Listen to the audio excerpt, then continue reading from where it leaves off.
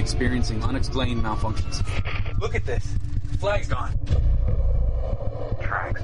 They aren't ours. They lead away from our section.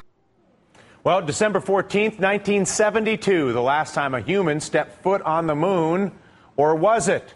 The government would have us believe that Apollo 17 was the last manned mission to the moon, but as we all know, the government doesn't always give us the whole truth. If you take NASA at its word, Apollo 18 was cut for budget reasons, but not according to a new film entitled Apollo 18, which claims the mission did happen and with rather disastrous consequences. For more on these claims, we bring in famed nuclear physicist and UFO researcher Stanton Friedman. Dr. Friedman, what is the... Mr. Friedman, sorry. What is the logic behind the Apollo 18 film? Well, the idea is that it is conceivable that secret missions were planned by NASA and carried out and turned up with some extraordinary evidence of strange things going on the moon. The moon's supposed to have no life, no activity, just what we do up there. And there's always been a question.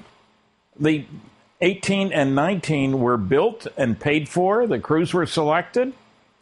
And the excuse was, well, it would cost too much money. But the money had been spent. So there's always been this puzzle.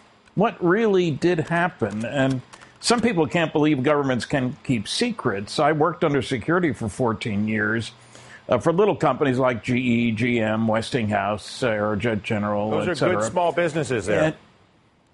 Yeah. And I've been to 20 archives. I wrote classified reports. So I have some feeling for how security works. And I've been chasing down the UFO scene since 1958. And one of the things I've found is that it's easy to prove that various government agencies have lied, to put it frankly and bluntly. And the press has not done its job in digging out those lies. And so... Go ahead. Now, I'm just going to say that I am pursuing the truth.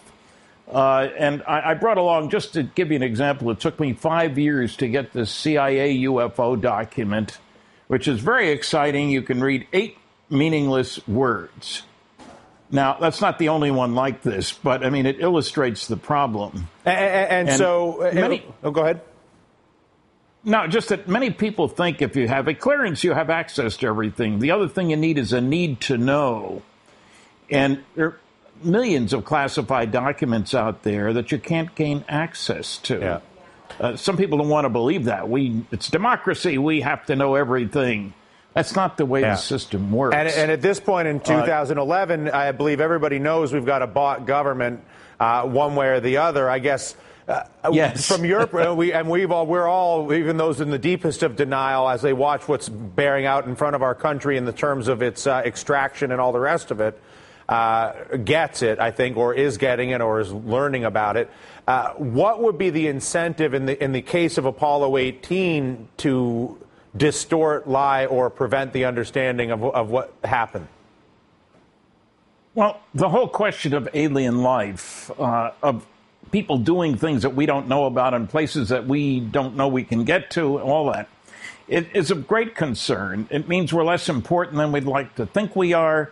It means there are forces at work about which we know nothing. And, just a simple-minded example, the first successful U.S. spy satellite was the Corona spy satellite. Went up in 1960 after 12 failures in public. Nobody knew about them. It got more data about Russian military installations than all the U-2 flights that had preceded it. Now, we didn't find out about it. We, the American people, didn't find out about it until 1995. That's a pretty good example of keeping secrets. Yeah. The National Reconnaissance Office, which runs those big, expensive satellites, some of them cost $500 million, announced about 3 years ago they'd canceled a program developing a new satellite architecture with Boeing. They had only spent $13 billion in secret. So anybody who tells you governments can't keep secrets doesn't know what he's talking about. And so the interesting thing, because I think as we learn about the bought nature of our government, as we learn through anecdotes like yours about the ability to control information on certain things and more importantly, expend resources secretly on things we don't know about. As we come to understand that by virtue of the benefit of what we now have, the internet, connectivity, Facebook, we can learn in a way that never has been possible in the history of the world. What do you think the implications are of the capacity in the meta-universe to know things that were never known before, colliding with not only an American government, but global government that has been bought and duplicitous for centuries? There are really serious implications. It's like the question, what difference does it make if flying saucers are real? Who cares? So what? Well, if it changes our view of ourselves, who's going to negotiate and speak for the planet? That's a problem. We're not going to hold an election. We don't have 1.3 billion people like the Chinese. Mm-hmm. It changes our view of ourselves. And when the day comes that we start sharing secrets with each other, that will see a difference in things. So the world is changing. Copernicus was wrong. Earth is not the center of the universe. The sun isn't the center of the universe. Some people can't handle the blow to their ego. Blasphemy. The earth is not the center of the universe. I can hear him saying it now. Unfortunately, the arithmetic and fact are very much on your side when you look outside in the sky, Mr. Stanton. Thank you so much for the time today. I appreciate it.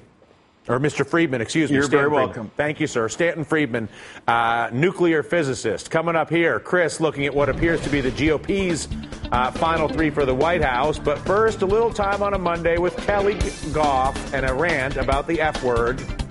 And I don't mean that one.